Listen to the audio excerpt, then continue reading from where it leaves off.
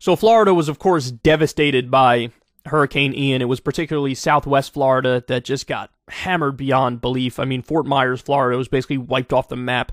Many places were. The map will permanently change as a result of this, because some places are just unsalvageable.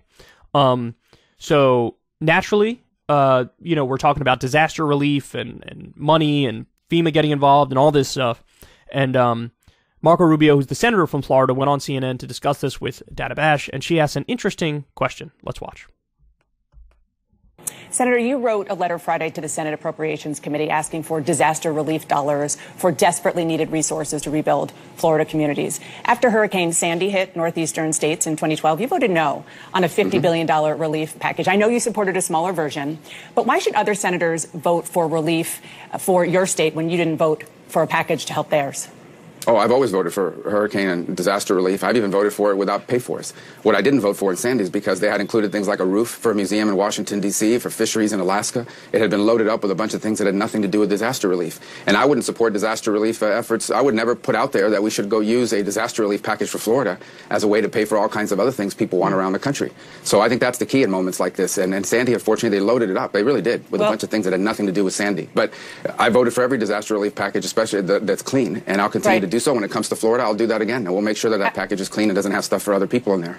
I read the Congressional Research Service report last night. It sounds like that roof actually was damaged by the hurricane, and what happened in Alaska was the result of another disaster. But in any event, credit to Dana Bash there for actually doing her homework and having like a specific rebuttal to his specific point. I mean, look, we've seen this time and time and time and time again. I remember covering stories, back when Hurricane Sandy hit. What was it, in like 2013 or something? I remember covering stories of like, here are the Republicans who voted against disaster relief for Hurricane Sandy, but when like flooding hit Texas or whatever other place, they were like, please, federal government, we need help and we need it now. Why are you dragging your feet? This is unconscionable. This is inhumane. This is so wrong. And look, to what extent do you say his excuse is legit, right? Like, I'm asking you guys, to what extent do you say his excuse is legit?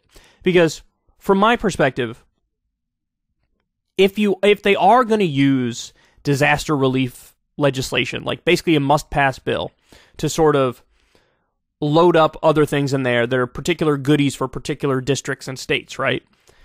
In a situation like that, I sort of file it under the tough cookies, but you gotta vote for it anyway stuff, right? Like, as long as you're not doing anything super egregious, then you gotta put it under that category, right? Am I wrong about that? Because, like Dana Bash said, most of the stuff that I'm sure he's calling just pork is actually not pork, and it's, related to natural disasters, perhaps in other areas, right? Or like repairing some sort of infrastructure that was destroyed, So, I mean, if that is the nature of the bill, it's crazy he would even object for a second, right? So I'm asking you guys, what do you think? Is that a legit excuse to say, I can't vote for this particular disaster relief legislation because of X amount of money is going towards stuff I don't agree with? Because I'm sure if you go with a fine-tooth comb through all the various disaster relief stuff, you're going to find this happens like every time with every disaster, that there's some amount of money that's allocated for certain things that pertain to other disasters or other issues. And most reasonable politicians are going to say, hey, I prioritize this. It's super important. People need help right now. So even if there's aspects of it I don't like, tough cookies. It is what it is. Like, I have to vote for this. So, but again, how many times have we seen this? We've seen this over and over and over and over. And just so you understand, it does not work the other way. There are not equal and opposite hypocrites. I don't know of a single Democrat that would oppose disaster relief legislation, even if it's for red states. It just doesn't happen. And that, coincides with everything else that we've seen, where it is true that red states are the net recipient of more federal tax money than blue states. And it's, if they need the help, then so be it. Like, let that go to them. It doesn't bother me even in the slightest. But them, it's like they trot out these fake ideological concerns every now and then. when they just want to be, you know, more selfish in their voting pattern. So, and we, guys, you know what this reminds me of? It reminds me of, because Ted Cruz did the same thing as Marco Rubio on the Hurricane Sandy stuff. And it reminds me of when he was in that debate against Trump in the 2016 race, and he very famously said on air, he slammed New York values. Remember that? And he was like laughing at New Yorkers and said like, oh, we know because you have New York values. Effectively, like, you're a worse person because you have New York values. And, you know, Trump hit him back pretty hard on that. But, like, that's the mindset, right? The mindset to a lot of these guys is, I don't like the people in the blue states because I view them as Democrats. I view them as having a totally different ideology. I don't respect it. I don't like them. And so are they willing to use the power of government to effectively punish them and deny them things that they would allow for themselves? Yes, I think that is part of it. I think that is part of it. And that's the sort of hyper partisanship that can cloud your judgment and your morality. And in the case of Marco Rubio, I don't doubt that he thinks like, no, this has to do with the pork and I'm against the pork that's in the bill. But